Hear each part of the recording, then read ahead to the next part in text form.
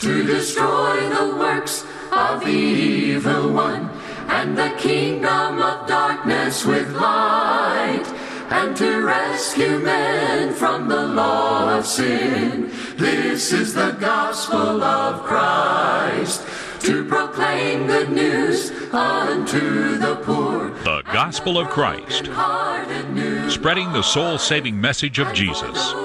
And now, Ben Bailey.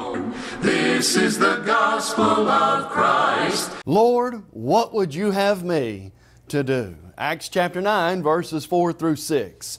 Of all the questions asked in the Bible, today we're considering one of, if not the most important question of all: what must a person do to be saved? We welcome you today to our study of cases of conversion in the book of Acts. Today we're considering what Saul of Tarsus did to obey the gospel and become a Christian. And so we're so glad that you've joined us for our study today.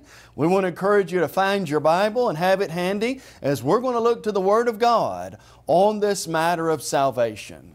As always, today's lesson is being brought to you by members of the Church of Christ and individual congregations of the Lord's Church in your area. The congregation would love for you, and your area would love for you to stop by and visit their assembly. If you've got a Bible question, maybe you'd like to know more about salvation. Maybe you'd like somebody to sit down and study the Word of God with you. Maybe you're wondering about worship or some other Bible question. You'll find people at the Lord's Church who would love to sit down and study the Scriptures with you. They're friendly people who love God and who are ultimately concerned about the souls of men and women. Here at the Gospel of Christ, which is an evangelistic work of the Lord's Church, we would also love to help you in your study of the Word of God. Check out our website, thegospelofchrist.com. We have lessons on every book of the Bible and a wide variety of topics as well. They're all available free of charge. You can access our video or audio lessons, transcripts, study questions. All that's available to you, and it's free of charge. In fact, if you'd like to have a copy of today's lesson, again, we'd encourage you to go to our website, thegospelofchrist.com. From there, you can fill out our free media request form. You can get a digital download or a DVD or CD of that. We'll even send it to you free of charge. We'll pay the postage for that as well. And so any way we can help you, please write to us or call us or contact us. We'd be glad to do that in any way possible. And friend, today, we're thinking about the conversion of one of the premier servants of God, premier workers of God in an evangelistic sense in the first century. The man named Saul of Tarsus, who later becomes the Apostle Paul, was at first not friendly at all toward Christianity, but he was converted. And so what happened when Saul was converted that men and women today must do also? Friend, we begin today by realizing that, like all of us, Saul of Tarsus had a sinful past. Paul would say this about himself. In 1 Timothy 1 verse 15, Paul would say, "This is a faithful saying and worthy of all acceptance, that Christ Jesus came into the world to save sinners," listen to this, "of whom I am chief." 1 Timothy 1 verse 13, Paul would say, "I thank Christ Jesus who enabled me because He counted me faithful, even though formerly I was injurious and a blasphemer, and He did ungodly things." Saul had a sinful past. Acts chapter 7, he's there holding the coats and agreeing with those who stoned God's servant Stephen to death. Acts chapter 8, he is wreaking havoc on the church. Acts chapter 9, he's on his way with official letters. He's going to drag men and women to prison. If anybody had a checkered past in sin and a lot of guilt with that, Saul of Tarsus did. And friend, what we realize today as we think about conversion is this: like the proverbial woman at the well, every one of us has a sinful past. Just like Saul, just like other people in the Bible, I can say and you can say, if you're of an accountable age, I've sinned, I've erred exceedingly, I've played the fool. 1 Samuel chapter 15. I can say with David in 1 Samuel 12, I've sinned. I need to realize without Christ, I'm separated from God and there is no hope. And so let's read the first little accounting, the first part of Saul's conversion that we have in Acts chapter 9. I want you to look with me in verses 1 through 6. Acts chapter 9, look in verses 1 through 6. Then Saul, still breathing threats and murders against the disciples of the Lord, went to the high priest and asked letters from him to the synagogues of Damascus, so that if he found any who were of the way, whether men or women, he might bring them bound to Jerusalem. As he journeyed, he came near Damascus, and suddenly a light shone around him from heaven. Then he fell to the ground and heard a voice saying to him, Saul, Saul, why are you persecuting me? And he said, Who are you, Lord? Then the Lord said, I am Jesus whom you're persecuting. It's hard for you to kick against the goads. So he, trembling and astonished, said, Lord, what would you have me to do? Then the Lord said to him, Arise and go to the city, and it'll be told you what you must do. In this initial account, and Paul will recount this twice, once in Acts 21, or once in Acts 22, and once in Acts chapter 23, he'll recount this. But in this initial account of Saul's conversion, we learn that Saul had to hear the voice of Christ, right? Here he is, he's intent on taking out this heresy, this sect of unbelievers who are following Christ. And so he's got official papers. He's on the road to Damascus. If he finds any who are of that way, he's going to drag them to prison, and they're probably going to die there. But the Lord confronts Saul. Saul, Saul, who are you, Lord? I'm Jesus whom you're persecuting. It's hard for you to kick against the goads. Friend, in Saul's conversion, he had to be confronted by Christ, and he had to hear the voice or the word of God to be saved. And friend, that's so true today. People have got to come face to face with what they're doing. They've got to come face to face with who Jesus is, and they've got to hear the Word of God to be saved. Friend, when we talk about hearing the Word of God, that's so essential in salvation. I need to hear God's Word about my situation if it's like Paul's. All have sinned and fallen short of the glory of God. Romans 3:23. The way of the transgressor is hard, Proverbs 15 will say. If I'm living a life of sin, I need to be confronted with that. And I need to realize that continuing in that life is not going to make me happy. It's not going to bring peace, and it's only further separating me from God and salvation. But I also need to hear the voice of Christ as it relates to salvation. You know, the Lord spoke to Saul, and Saul was made available. It was made available, God's plan of salvation, to Saul. We need that same message today. People need to hear, you will call His name Jesus. He'll save His people from their sins. Matthew 1, verses 19 through 21. It's not all gloom and doom. Yes, sin's bad, but it's not all gloom and doom. There is hope. In Christ, men and women can be freed from sin, like Saul of Tarsus, and live a life that has meaning and purpose in Jesus. And so we need to hear God's Word. That means that we need to recognize the authority of God's Word. Friend, do you realize the only thing that matters on the day of salvation is if I've done what this book says, if I follow Jesus? Revelation 12 or Revelation 20, verses 12 through 15. You've got that great judgment scene where the dead, small and great, are standing before God, and books were opened. And another book was the book of life, and the dead were judged according to the things written therein. But what was the standard in that judgment? Jesus said, He who rejects me does not receive my word, has that which judges him. What is it, Lord? The word that I've spoken will judge him in the last day. Friend, I need to realize this is the standard. This is the authority.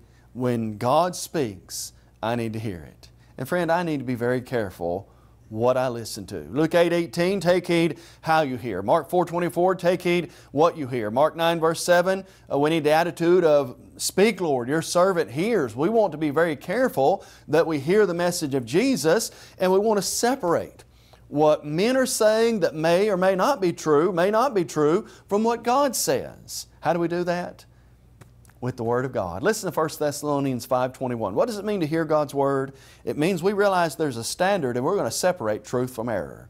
1 Thessalonians 5:21 commands us this: prove all things, hold fast that which is good. 1 John 4 verses 1 through 4 says, test the spirits to see whether they have God, for many false prophets have gone out into the world. We've got to study to show ourselves approved unto God, 2 Timothy 2 verse 15, and to make sure I'm not being taught error.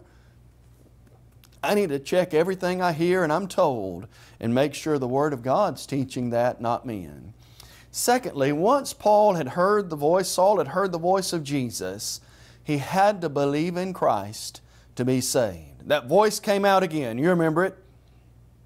Saul, Saul, why are you persecuting me? Who are you, Lord? I'm Jesus whom you're persecuting. Then he said this, Lord, he recognized at this point, and he believed in Jesus after all this had happened, Lord, what would you have me to do? Paul's acknowledgement of Jesus as Lord shows he now believed in Christ, and no doubt he would have to based on what he heard in Saul. Friend, this teaches us in Saul's conversion the importance of believing. I want you to notice John chapter 8 verse 24 with me. In John 8:24, Jesus said, unless you believe that I am He, you'll surely die in your sins. You must believe Jesus is the Son of God. Friend, please don't think that we're saying belief's not essential. The Bible clearly teaches that. Acts 8, when the Ethiopian eunuch, here he is confronted with Jesus, and he sees water in the distance. Hey, here's water. What hinders me? You remember Acts 8, verse 37? If you believe with all your heart, you may. But friend, hear me well on this also today. Yes, belief is absolutely essential, but belief alone is not what saves a person. You know, we talked about proving all things. We talked about making sure that what you hear is true to the Word of God. Friend, there are multitudes of people and multitudes of people are teaching this, and millions of people have been lied to about it. There's a lot of people who will say, to be saved, all you've got to do is believe in Jesus. That's it, nothing else. Belief alone is what saves. Friend, did you know the only time in my Bible and in yours the words belief or faith alone occurs, God says it will not save? That's right. The only time faith alone or faith only is in the Bible teaches alone it won't save. Now let me show you that. Look in your Bible in James chapter 2, and I want you to see what the Scripture says in verse number 24. That's James chapter 2. This is the only occurrence of faith only mentioned in the English Bible. James chapter 2, look at verse number 24. James says, you see then, by inspiration, the Holy Spirit says, you see then that a man is justified by works, listen to this, and not by faith alone. Are there things we must do? Are we talking about earning our salvation? Of course not. Luke 17:10, and you, when you've done all those things commanded you, say, I'm an unprofitable servant. But are there works, are there conditions a man must do to be saved? Yeah, the belief is even a condition. John 6:29, Jesus said, this is the work of God, that you believe on Him who He sent. And so belief is a work or condition, not that we earn it, but something we must do. And so please understand, the Bible teaches belief alone won't save. You know what the Bible also teaches, and here's a great example of this. We find it in Acts chapter 9. The sinner's prayer is not going to save you either. In fact, you don't ever find that. Here's what you don't find. You don't find what men refer to today as the sinner's prayer anywhere in the Bible. Anywhere. That prayer would go something like this. People will say today, I now encourage you to say this prayer and receive salvation. Dear Lord Jesus, I recognize you as Savior. I ask you to come into my heart and save me right now. You know what? That prayer and that teaching of saying that prayer is nowhere found in the Bible. Not even one time. Here's what you do find. If there were ever an example of a sinner who'd done a lot of praying and still wasn't saved, it's Saul of Tarsus, isn't it? Saul of Tarsus proves the sinner's prayer is not going to save. Look in Acts chapter 9, verses 11 and 12. So the Lord said to Ananias, Arise and go to the street called Straight, inquire at the house of Judas for one called Saul of Tarsus. Don't miss this. For behold, he is praying. And in a vision, he's seen a man named Ananias coming to him, putting his hands on him so that he may receive his sight. Friend, if there were anybody who'd ever prayed, the sinners who were praying, no doubt, Saul was. And yet he wasn't saved at the point of prayer. And so in the Bible we learn that yes, belief is essential, but belief alone won't save. What else did Saul of Tarsus have to do? No doubt Saul of Tarsus had to be penitent. That is, he had to repent of the wrong he's doing. Acts 9 verse 6, Lord, what would you have me to do? We open Acts 9:11 and he's there praying. He now realizes this Jesus and these Christians and what I did to Stephen and all this harm I've been doing, that was actually against God's will and I was on the wrong side of it. He no doubt has a mentality of repentance. And friend, to be saved, the Bible clearly teaches you must repent. A person must turn from sin and turn to God. How do we know that? Acts 2:38. On the day of Pentecost, when they cried out, Men and brethren, what shall we do? Here's that answer. Repent, and let every one of you be baptized in the name of Jesus Christ for the remission of sins. Acts 2 verse 38. Peter preached, repent and be converted, that your sins may be blotted out. And it was the Lord who said twice in Luke 13:3 and in Luke 13:5, I tell you no, but unless you repent, you'll all likewise perish. Now, let's think about repentance for just a moment. What exactly is repentance? Repentance is not just being sorry for sin. Is sorrow included in that? No doubt it would be. 2 Corinthians 7 verse 10 teaches this. Godly sorrow produces. It is not repentance, but godly sorrow produces repentance. 2 Corinthians 7 verse 10. Well, what then is repentance? Matthew 21 verses 28 through 30. Jesus told this story. Father had two sons. He said to his first son, Son, go work in my field today. He said he would, but he never did. He then said to his second son, Son, go work in my field today. He said he wouldn't.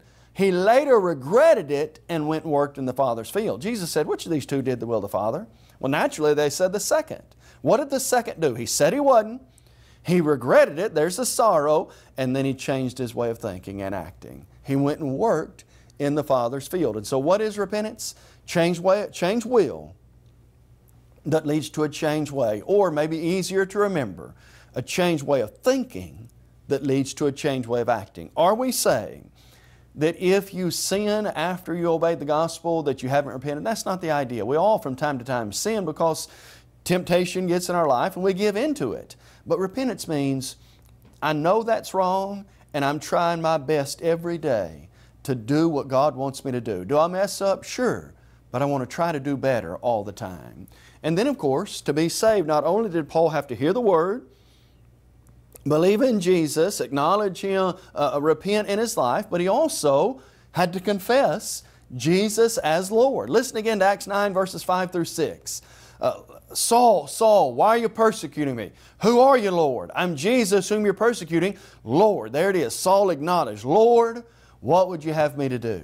And friend, to be saved, the Bible teaches a person must confess Jesus as the Son of God. Let's use the example of the Ethiopian eunuch. He looks up in the chariot. Out in the distance, he sees a body of water. Man, Philip's been talking about it. He's told me how to get into Christ. Here's water. What hinders me from being baptized? If you believe with all your heart, you may. And then he said it. I believe Jesus is the Christ, the Son of the living God. Romans 10 verse 10, with the heart one believes unto righteousness, and with the mouth confession is made unto salvation. And so yes, my friend, you must confess Jesus to be saved. But is this all you have to do? And more importantly, is this all Saul of Tarsus did? No, it's not.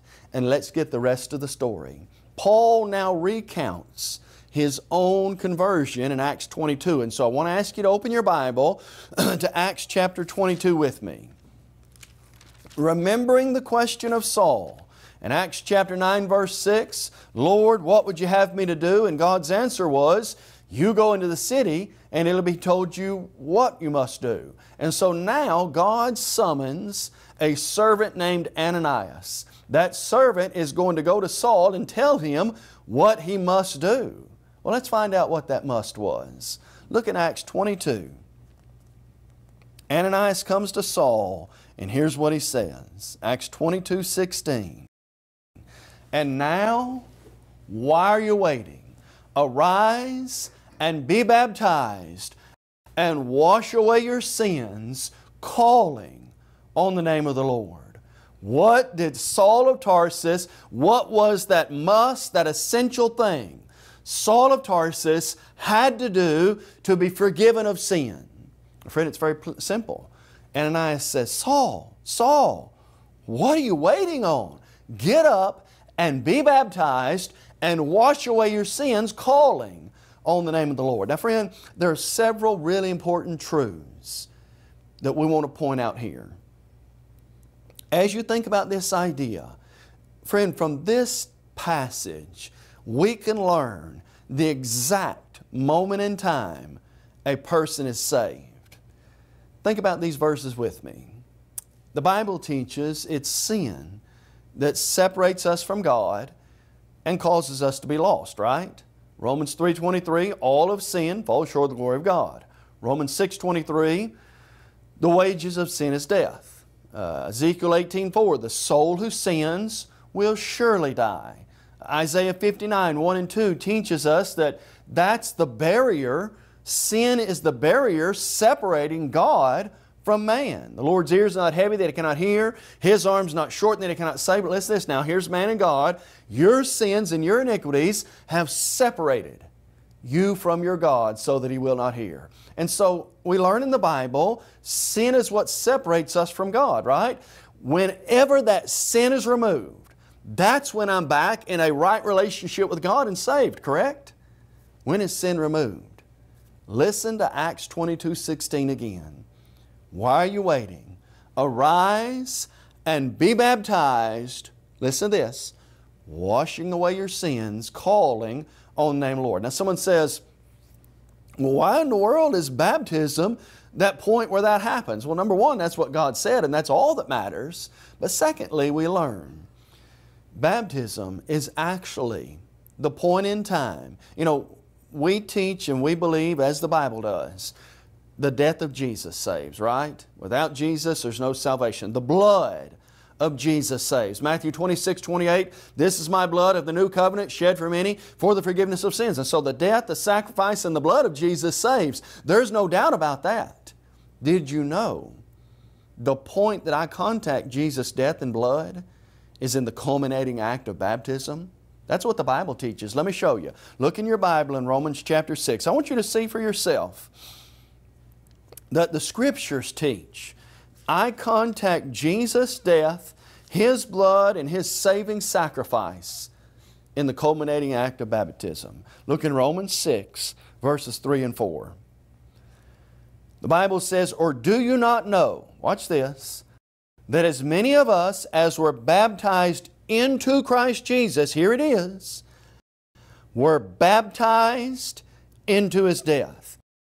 Therefore we were buried with Him through baptism into death, that just as Christ was raised from the dead by the glory of the Father, even so we also should walk in newness of life. Friend, we say and we teach Jesus' death saves, His blood saves, and absolutely right. But friend, the Bible teaches, and so where so many people miss it, the Bible teaches, and we just saw it for ourselves, we contact Jesus' death in the point of baptism. That's why there's so many passages that teach baptism's essential. Listen to Mark 16:16. Jesus said, he that believes and is baptized will be saved. Jesus said, if you don't believe, you can't, or you're not baptized, you can't get in the kingdom. Unless a man is born of water and the Spirit, he can't get in the kingdom of God. Peter said, baptism does now also save us. Galatians 3:27, as many of us as were baptized into Christ have clothed ourselves with Christ.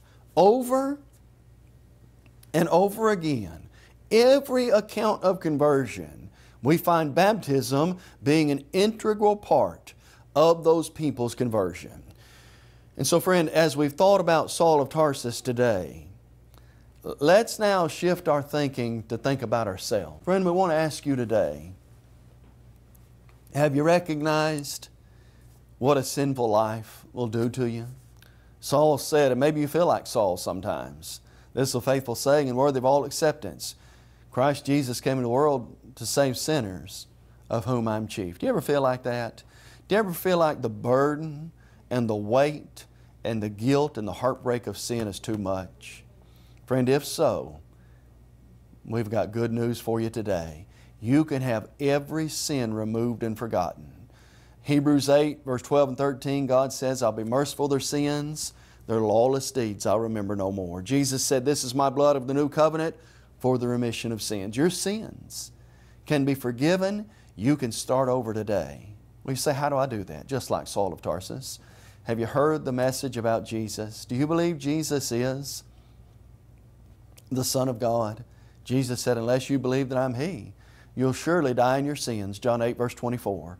Are you willing not only just believe in Jesus or to hear God's Word, but would you believe that He's the way, the truth, and the life? And having believed that, would you be willing to turn from a life of sin?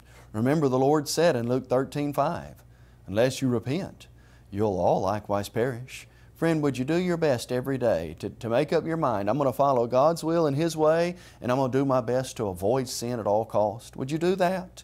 Would you make the good confession? Jesus is Lord and Christ.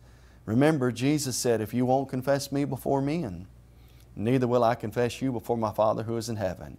And will you do what was essential for Saul to do to be saved? Go in the city. It'll be told you what you must do, God said to Saul.